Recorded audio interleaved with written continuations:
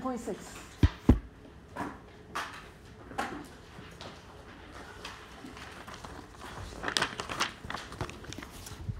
Okay, it says, what is the standard form equation of an ellipse with vertices 1, 6, and 116, and one focus at 1, 114?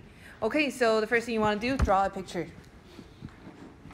And draw how you think the ellipse is going to look like.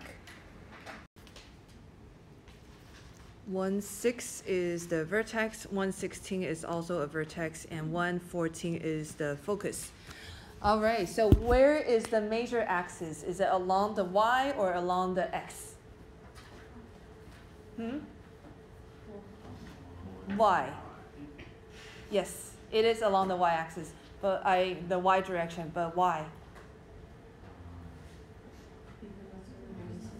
Yes, that's because that's where the vertices are.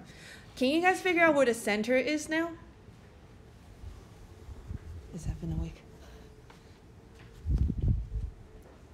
Can you figure out where the center is? Somewhere halfway, right? Like right here? Yeah? Okay, so that coordinate is 111.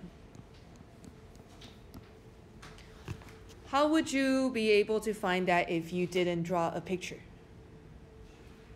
Look, so what you want to do is look at the vertices. It goes 1, 6, 1, 16. So obviously 1 is not changing, so h has to be 1, right?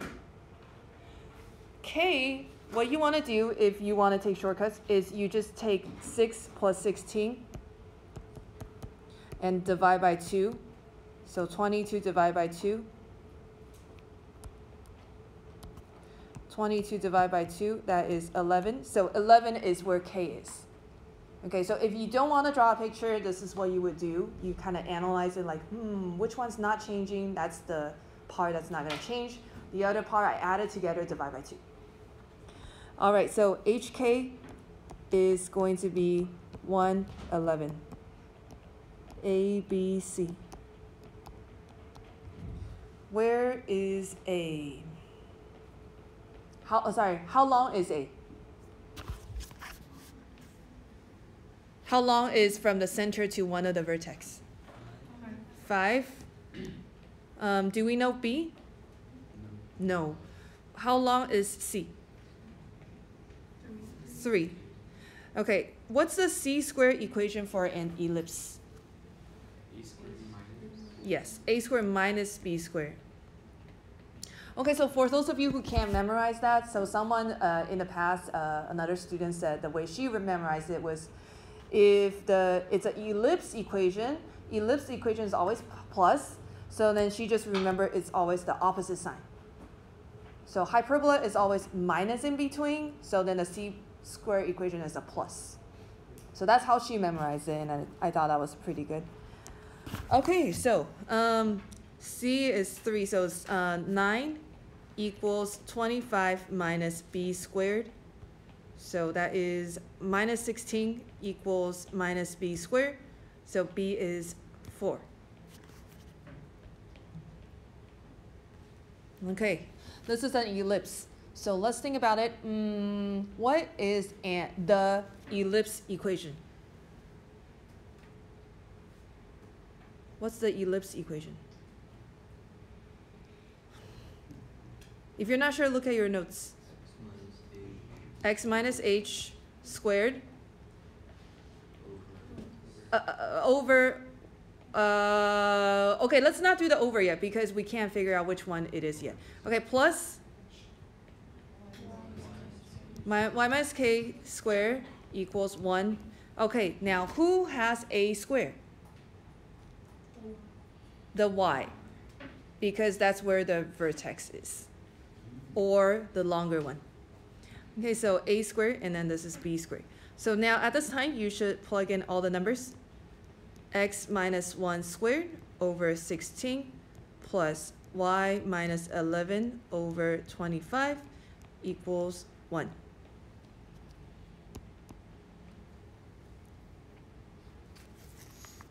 All right, so we can finish sketching this so that it looks better. So it goes 4 to the right, 4 to the left. It looks like this.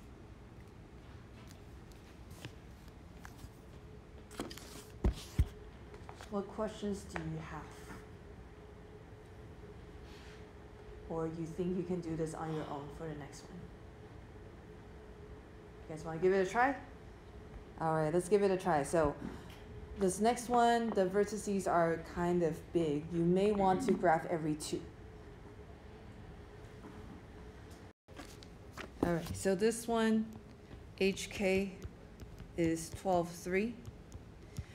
A is 10, B is 8, and C is 6.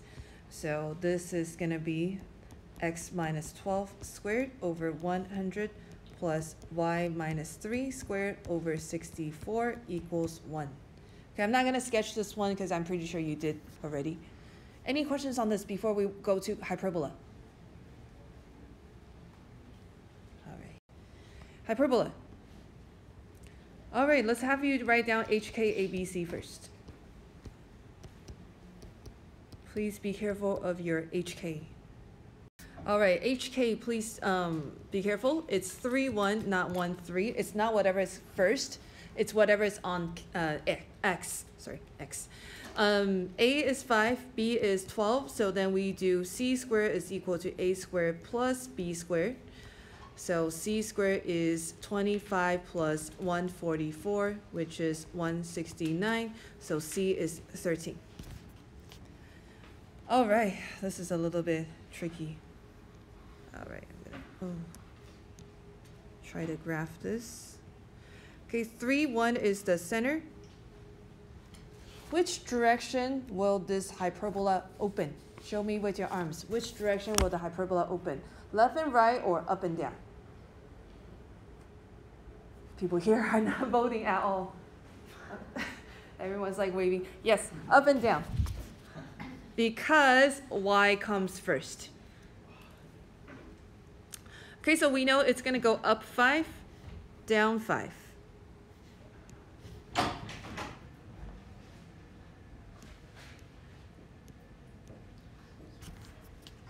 Okay, and then we actually want to graph this hyperbola entirely, so we want to draw our asymptote. That has to do with the box, right? So starting from the vertex, we want to go, this one's kind of long, 12 to the right and 12 to the left. Just really big. Something like here and here. And then you want to draw a box. Okay, and then the box is going to go through your vertex, you know, kind of all the way down. And then what you want to do is just draw your diagonals through the corners of the box.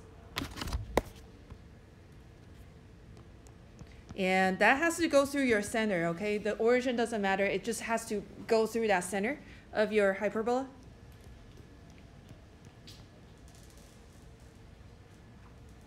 All right. Okay, now what you want to do is find everything the question asks you to find. So we already found the center. Let's try to find the vertices. Vertices is you start from the center and then you go up and then down, right? That's how you get to the vertices. So if you are really not good at finding these vertices, what I would suggest that you do is just write it out. You know you're going to start from HK, and then you're going to go up by A, down by A. So then your vertices are H comma K plus minus A. Once you have that equation out, it's easy to substitute in numbers.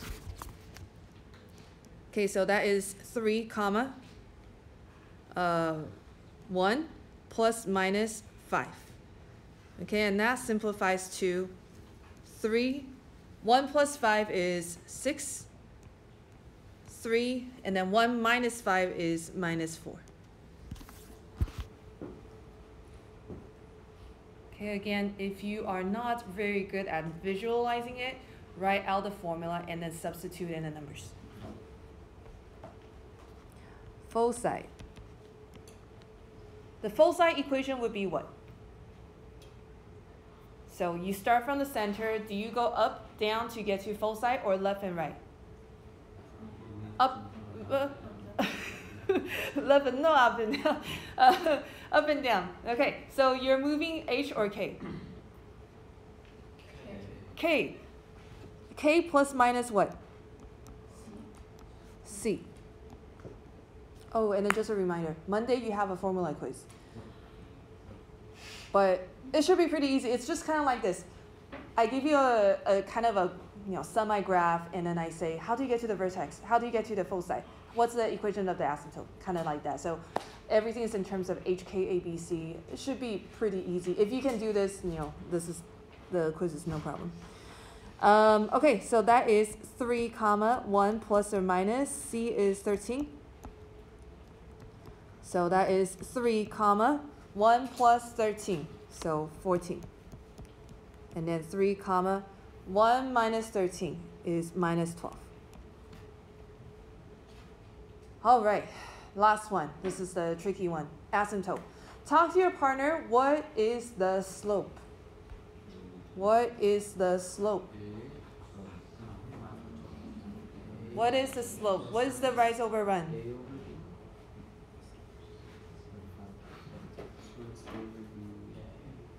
What is the slope?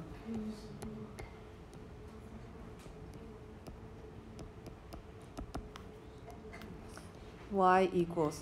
All right, what is the slope? Is it up B over A, or is it up A over B? A over B, okay? You can see you're going to go up A over B. So this is going to be plus minus 5 over 12. Now, there is an H and K involved in this, so we're going to do x minus 3 and then plus 1. Good? Kind of? Okay, let's have you guys try the next one. HKABC, let me check it before you continue. All right. HK is 2, negative 2. A is 6, B is 8, and then C is 10.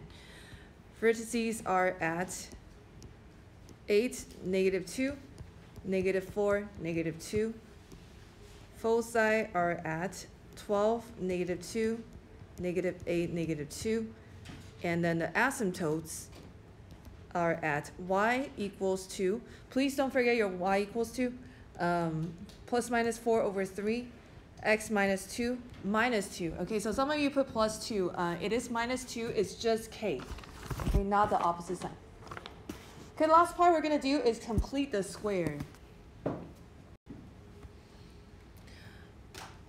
All right, so they want you to figure out which conic section has this equation. We have to change it into standard form. So we got to complete the square.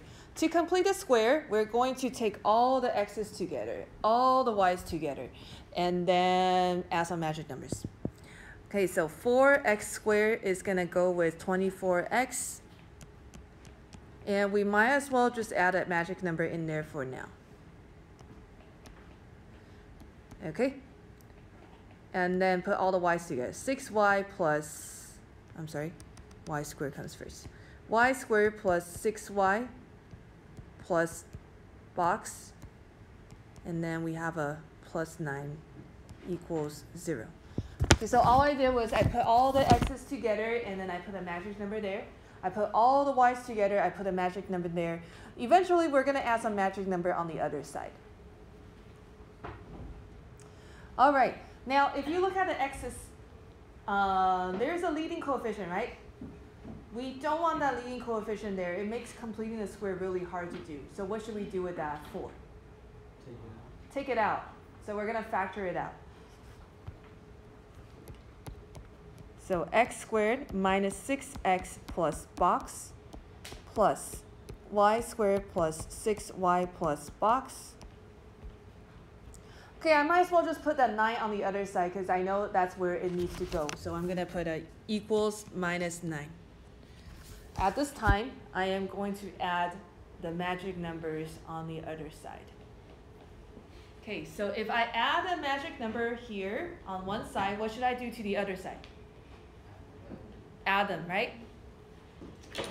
This one, on the x, how many magic numbers am I actually adding? 36. Number is 36, but how many magic numbers? 4, right? Because there's a 4 in the front, so I'm actually adding 4 times of that magic number. So on this side, I gotta add 4 bucks.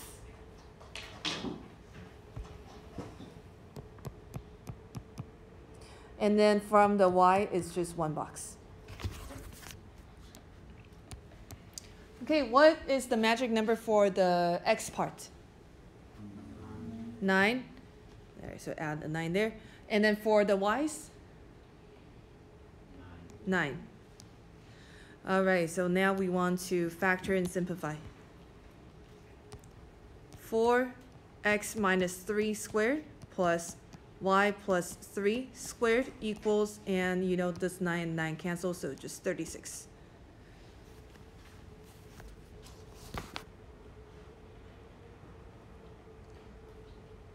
Okay, now I want you to talk to your partner.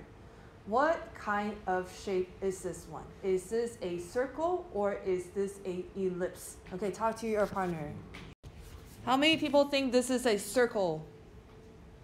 How many people think this is an ellipse? Ellipse is correct. Oh, okay. How can you tell an ellipse from a circle? By whether it has a coefficient or not. If it has a coefficient, it will not be a regular shape because it's going to be a little longer on one side than the other. So then it's going to turn out to be an ellipse. Okay? If it's a circle, there's no coefficient. It's just perfectly round. Okay, this turns out to be an ellipse. So we're actually going to divide everything by 36. And then now we're in standard form.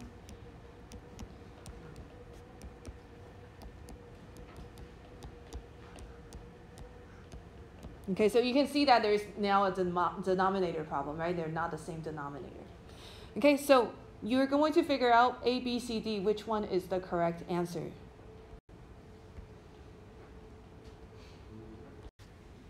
All right, so we know it's not a circle, so it's one of the ellipses, and they both want both sides, so we got to figure out C. All right, A is equal to 6 because this is an ellipse. B is equal to 3, so C, let's see. C squared is equal to 36 minus 9, so that is 27. So square root that, C is equal to square root 27. Simplify that, 3 root 3. 3 root 3 found the center. The center is at 3, negative 3. Well, there's only one that has a square root 3 in there, so B. All right, try another one. Let's complete the square. Okay, once you complete the square, it should look something like this. 4 times x minus 3 halves squared plus y plus 2 squared equals 21. Okay, so you can tell that this is an ellipse. And then it has a center at 3 halves and negative 2. If you want to figure out A and B, this is a little bit tricky. You have to divide everything by 21. Okay, the 4 over 21 doesn't actually cancel, so we have a little bit of a problem. We have to force it to go into the denominator. To do that, you have to put the reciprocal in the denominator. So 21 over 4. You take that fraction, the 4 over 21, you flip it around and then put it in the denominator. That way, when you actually simplify, it will go back up to where it should be. Okay, the 21 is the way it is, and then equals 1.